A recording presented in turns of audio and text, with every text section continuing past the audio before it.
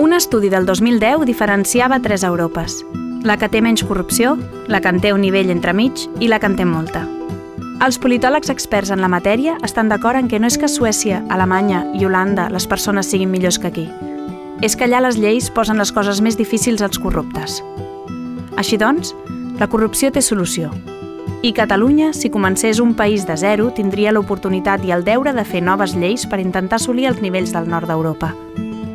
A l'estat espanyol conflueixen 3 factors que potencien la corrupció. El primer és el fet que els polítics electes tenen massa poder per nomenar càrrecs públics. És el que passa ara. El polític P, que guanya les eleccions, no tria els funcionaris, però sí un munt de càrrecs que decidiran com gastar els diners públics.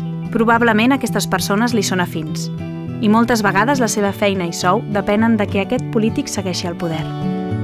Aquesta relació de dependència s'anomena clientelisme o xarxa clientelar.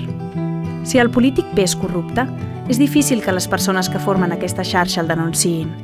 Potser fins i tot participen de la corrupció.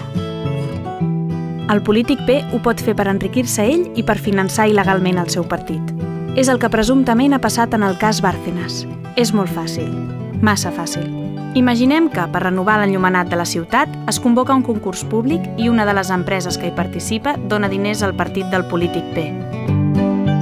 Com que ell controla com es gasten els diners, atorga el projecte a aquella empresa i en deixa de banda d'altres que potser havien presentat propostes millors.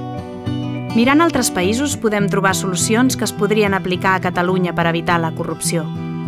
Una d'aquestes és separar els polítics de la gestió. És a dir, que aquest polític P pugui nomenar un equip reduït de persones que l'ajudi a marcar les polítiques. Polítiques que apliqui un equip tècnic, que no depengui dels cicles electorals, sinó de les seves capacitats i mèrits professionals.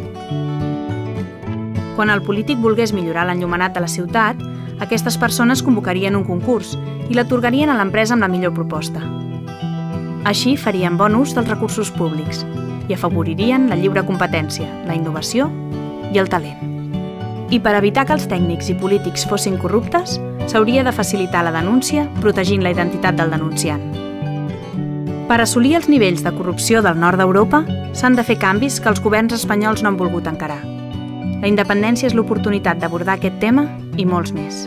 I entre tots, fer de Catalunya un petit gran país.